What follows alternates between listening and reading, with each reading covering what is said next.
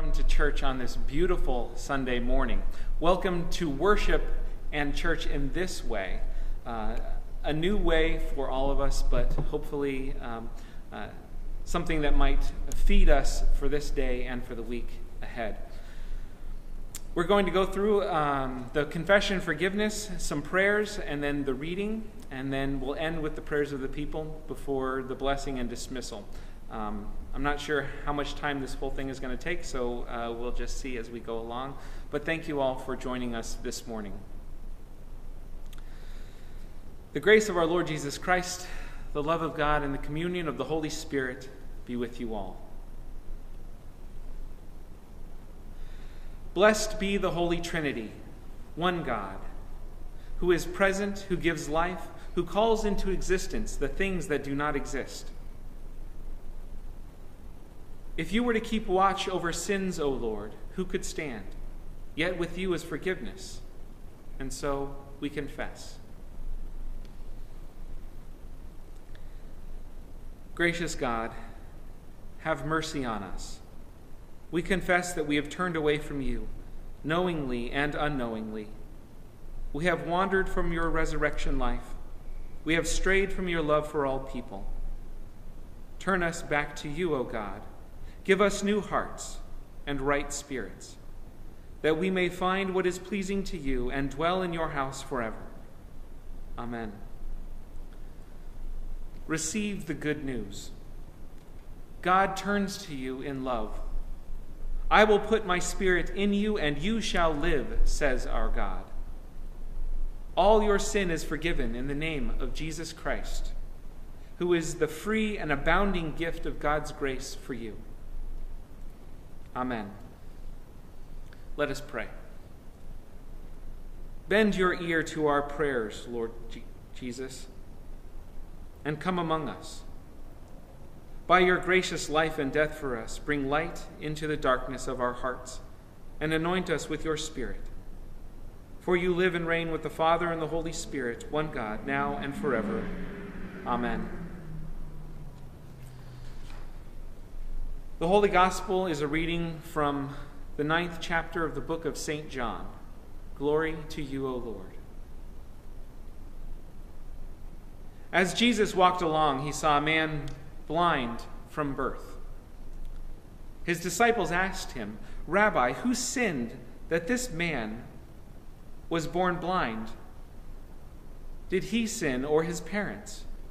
Jesus answered, "Neither this man nor his parents sinned. He was born blind so that God's work might be revealed in him. We must work the works of him who sent me while it is day. Night is coming when no one can work. As long as I am in the world, I am the light of the world." I'm just going to pause right here and say a few words. I connect with the beginning of this gospel quite a bit because that's one of the questions that we ask ourselves sometimes, isn't it? Who sinned that this is going on? The thing that is going on is going on. Especially in this time when we're battling the fear, the anxiety, and the confusion of the COVID-19 crisis and this coronavirus crisis. Who sinned that we are under this cloud? But Jesus reminds us that we cannot even judge good from bad, because whenever God's works are revealed, that is good. I'm reminded of a new song that I've been listening to lately by a group called AJR, and it's called 100 Bad Days. Basically, the song is about 100 bad days creating 100 good stories. And 100 good stories can be used, well, in the song to make this man interesting in parties. For us, I guess, 100 bad days, 100 bad situations can be used to create 100 good stories in order to reveal the good news in our lives in all the different ways that we might be able to do that. It'll help us to grow. It'll help us to become what God is making of us, helping us to share the good news in the world, whatever is happening in our lives. It's an interesting way to begin the story of this man born blind. Let us continue. When he had said this, he spat on the ground and made mud with the saliva and spread the mud on the man's eyes, saying to him, "Go, wash in the pool of Siloam," which means sent. Now, my seminary professor, Sandra Schneiders, said that it could also be translated as "go wash in the sent one." And that's especially relevant for us as Christians because we wash in the blood of the Lamb. In the blood of baptism, we are washed clean. And this man is being told basically to do the same, to wash his heart in the sent one, and his eyes will truly be opened. Then he went and washed and came back able to see. The neighbors and those who had seen him before as a beggar began to ask, "Is this not the man who used to sit and beg?" Some were saying, "It is he." Others were saying, "No, but it's someone like him." He kept saying, "I am the man." But they kept asking him, "Then how were your eyes opened?" He answered, "The man called Jesus made mud, spread it on my eyes, and said to me, 'Go to Siloam and wash.' Then I went and washed and received my sight." They said to him, "Where is he?" He said, "I do not know." Now, perhaps this part of the scripture kind of indicates that although the man now is able to see and sees Jesus, he's still coming to realize who Jesus is for him in his life. So it's part of his transition, his transformation from one thing to another, from a man formerly blind to a man who can fully see what God is doing in the world and in his life. Now enter into the story those who do not know Jesus and who are still blind, if not physically, in their heart. They brought to the Pharisees the man who had formerly been blind. Now it was a Sabbath day when Jesus made the mud and opened his eyes. Then the Pharisees also began to ask him how he had received his sight. And he said to them, "He put mud on my eyes. Then I washed, and now I see."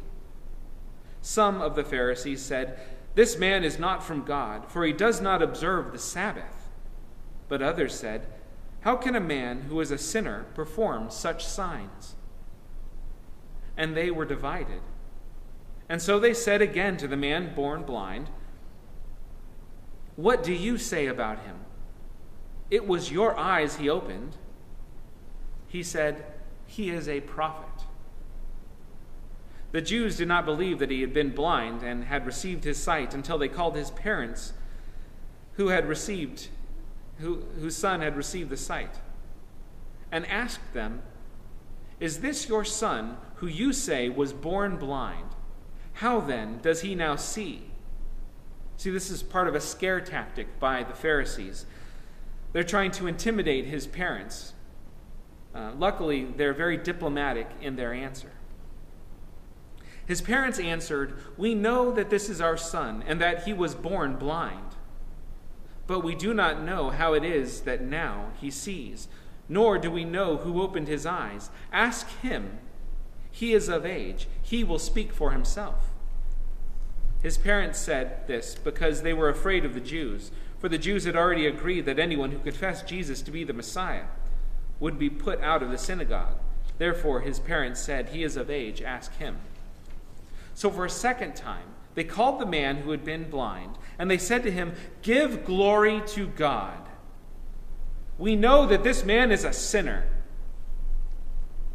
He answered, actually giving glory to God, he answered, "I do not know whether he is a sinner. One thing I do know, that although I was blind, now I see." Sharing the gospel here. They said to him, "What did he do to you? How did he open your eyes?" He answered them, "I have told you already, and you do not listen. Why do you want to hear it again? Do you also want to become his disciples?" Then they reviled him, saying, "You are his disciple, but we are disciples of Moses. We know that God has spoken to Moses, but as for this man, we do not know even where he comes from." The man answered, "Here is an astonishing thing. You do not know where he comes from, and yet he opened my eyes. We know that God does not listen to sinners, but he does listen to the one who worships him and obeys his will. Never since the world began has it been heard that anyone opened the eyes of a person born blind. If this man were not from God, he could not do these things. They answered him, You were born entirely in sins, and you are trying to teach us? And they drove him out. See, the Pharisees answer the question from the beginning of the story about who sinned that the man was born blind. In this quote, you were born entirely in sin. It's their belief that it's his family, the man's parents, that conceived him in sin, and he was born in sin, and therefore he has no hope for not being in sin. But we know that in Jesus we are truly clean, and our hearts are pure because of him. Jesus heard that they had driven the man out. And when he found him, he said, Do you believe in the Son of Man? He answered, And who is he, sir? Tell me, so that I may believe in him. Jesus said to him, You have seen him, and the one speaking with you is he. He said, Lord, I believe. And he worshipped him. Jesus said, I came into this world for judgment, so that those who do not see may see, and those who do see may become blind. Some of the Pharisees near him heard this and said to him, Surely we are not born blind, are we? Jesus said to them, If you were blind, you would not have sinned.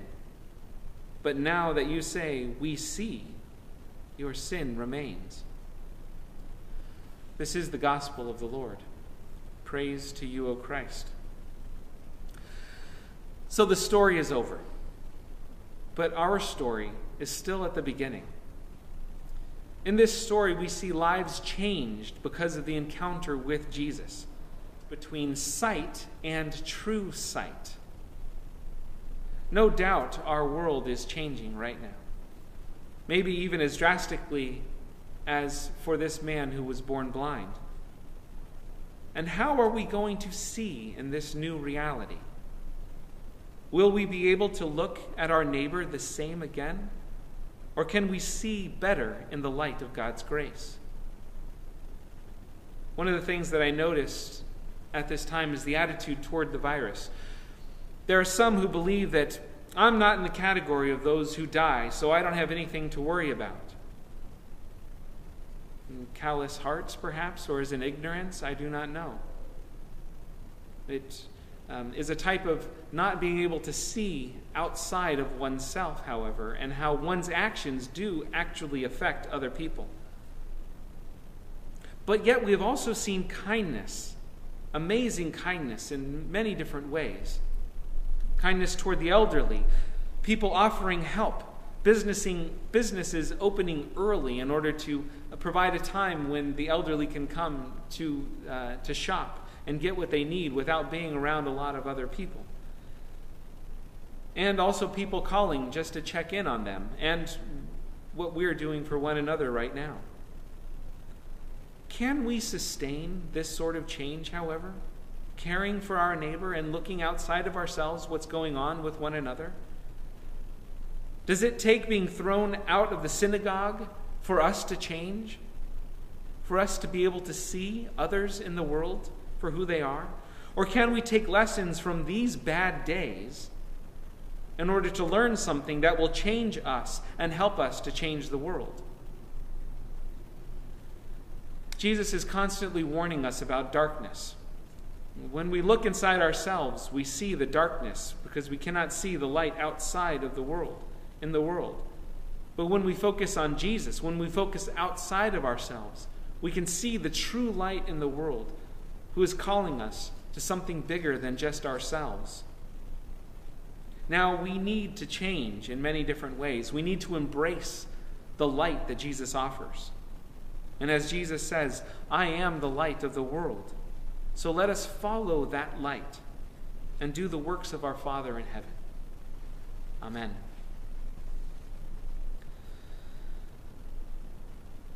Turning our hearts to God, who is generous and merciful, we pray for the church, the world, and all those in need.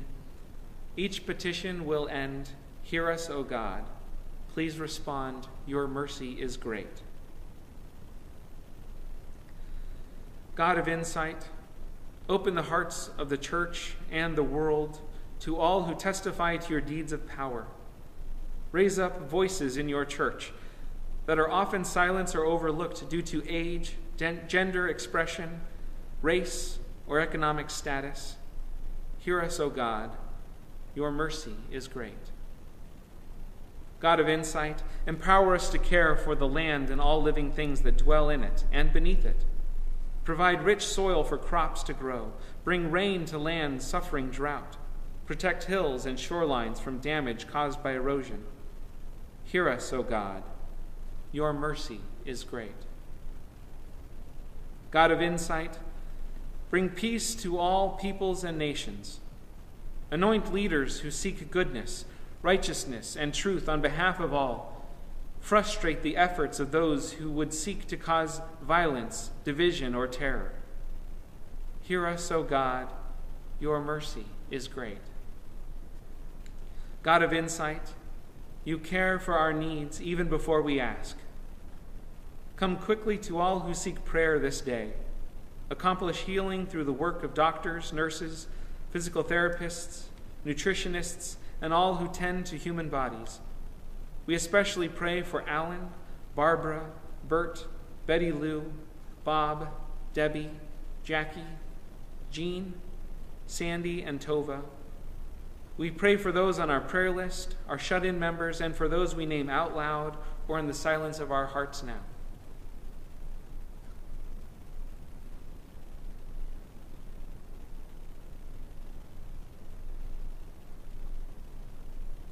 And Lord God, we also pray for all those who are suffering from the coronavirus, that you bless them with healing and protection.